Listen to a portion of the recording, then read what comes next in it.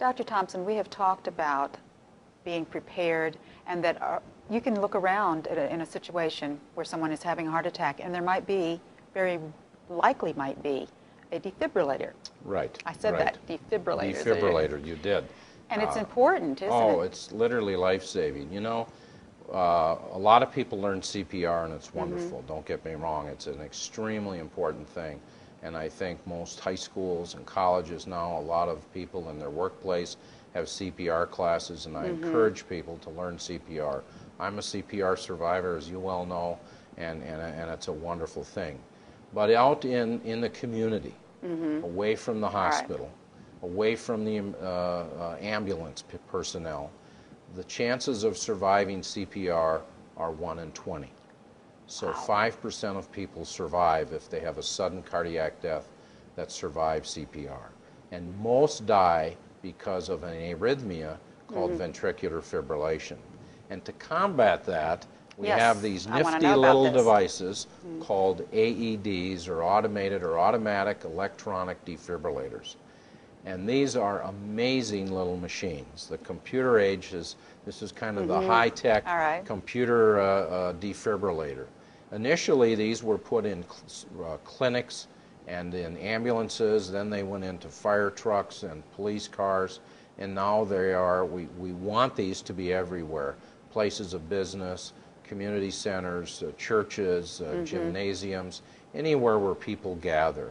And these are automated, computerized little machines that basically, there's various types, and it tells you in about 6th or 5th grade terms what to do. So it's user-friendly. It's very user-friendly. The instructions are very clear. This particular model, you can push a button and a computer voice will walk you through what to do.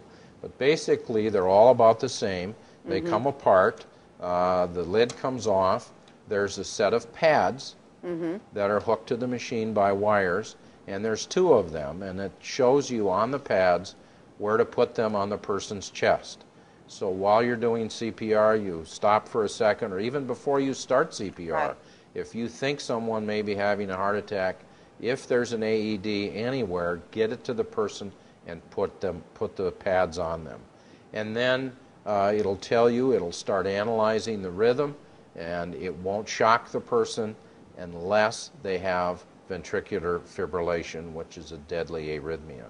There'll be a voice prompt to stay clear of the body, or the person's body, not the body yet, and it'll deliver a shock.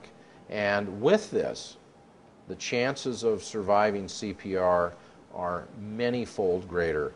In some communities that have bystander CPR and AEDs, 50 to 70% of individuals will survive CPR in those communities, as compared to 5%. So these are amazing. This particular model has a lithium battery in it. You put it on the shelf, it'll stay active for 5 years. 5 years. You don't have to plug it in. You don't have to recharge it. It'll tell itself. It'll test the battery itself. It'll test the unit itself.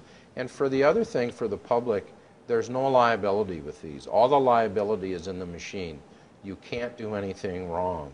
It's not like you can get sued by putting this on somebody. If it shocks somebody, it's the manufacturer's liability and not yours. But this machine will not save one single person if an individual doesn't go get it and put it on the person.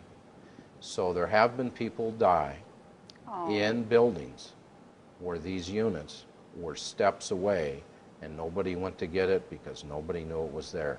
So if you get them in your business, in your community center, mark them, tell people that you have them, and if someone is having trouble, go get the AED and put it on them. It'll literally be life-saving for them if they have sudden cardiac death.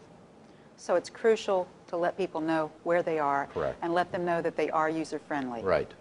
They're very user-friendly. And most companies that have them, if people have CPR classes or OSHA meetings, in just a few minutes you can have this update. And there also is an organization, the Sudden Cardiac Arrest Association, that'll provide speakers to come out and talk to you about these machines and help people get them where they need to be. We're making strides, aren't we? Yes, we are. So look into this. It's very important. Will do. Thank you.